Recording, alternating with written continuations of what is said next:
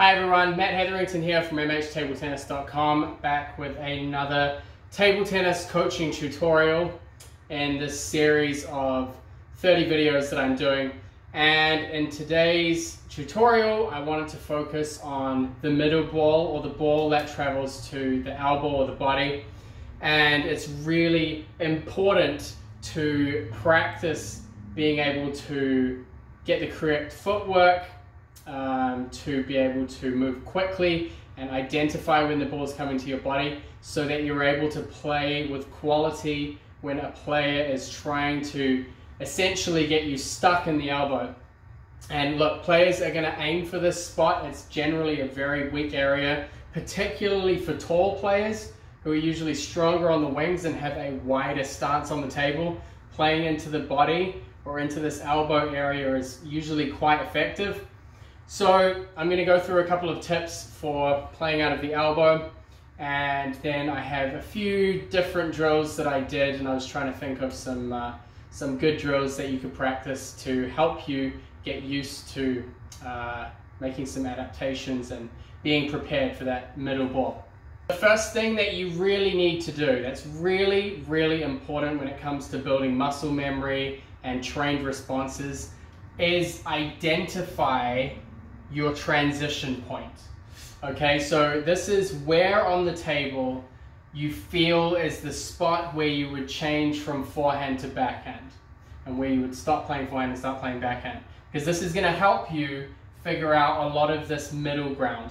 Now, it's very common for players, at least at the lower levels, to play using this line. Okay, you can say this is my backhand half, this is my forehand half. This line on the table is for doubles.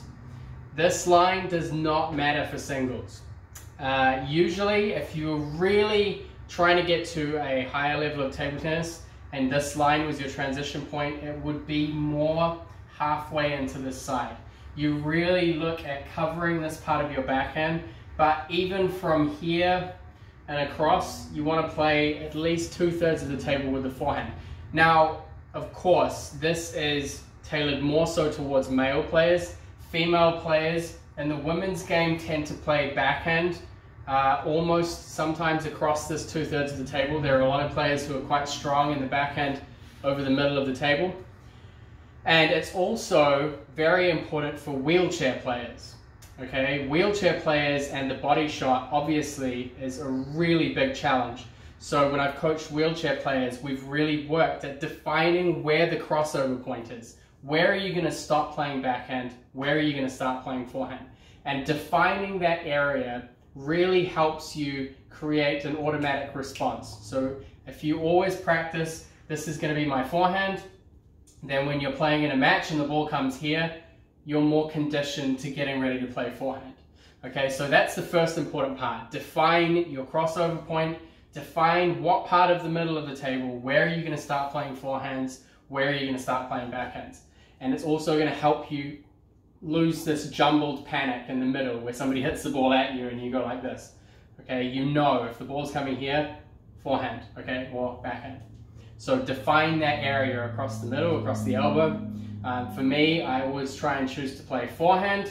I don't like getting dragged away from my backhand side as much, so I always try and play forehand in this part of the table. I'm starting off by doing a drill which is really good for this middle ball exercise, and that is playing one ball in the middle, one ball to either wing. So you're transitioning from a middle forehand ball and then moving. That means you transition from both sides to a forehand in the middle.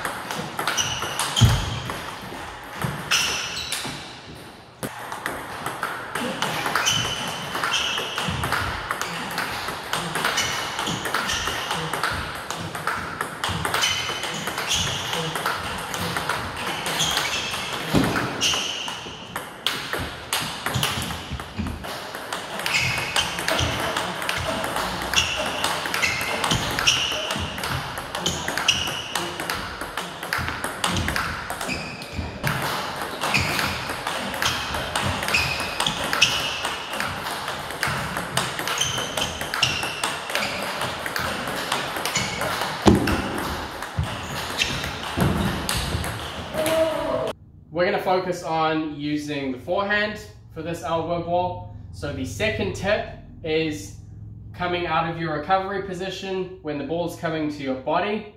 The first thing you have to do is move your feet so that your playing knee is on this side of the ball. Okay, so if a ball's coming here, I need to get this knee onto this side. If I really want to play the most effective stroke, I need my body weight to be down and on this side of the ball. Okay, so that's very important. And it's really important that you practice this footwork and the speed so that you're not leaning or your body weight's not on the wrong foot, and that you have space. So really, this is the luxury. If you create space, the elbow ball is not so much a problem. It's when you start getting squished that's a problem. I have I guess I would call it a hack more for adult players or recreational players. Obviously the right thing to do is to move into position. Some players are not going to be able to do that, okay? And if the ball comes here, you can do what is called a postural adjustment.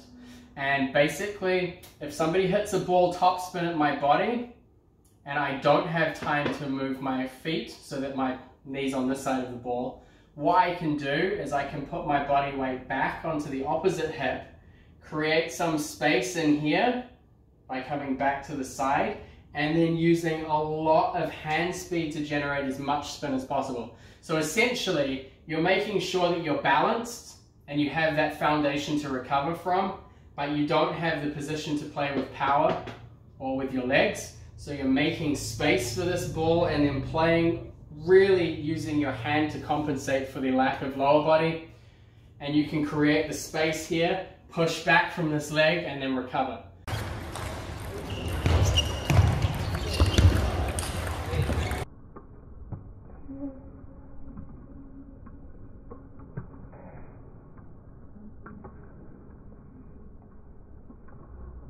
I have a couple of other drills after that, which I did with multi-ball, like forehand flicking the ball and then getting the ball from the middle, pushing the ball short and opening from the middle, those kind of things.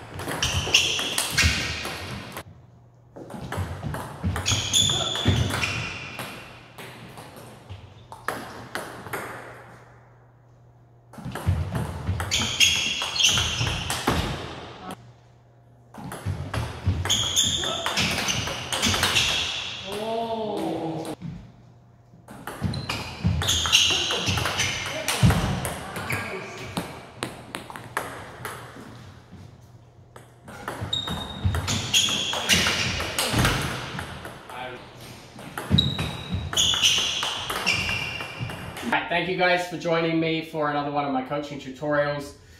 Those were just some brief examples. Obviously a huge number of drills that you can do to practice this middle ball. If you need any help picking drills or you need some suggestions, reach out to me.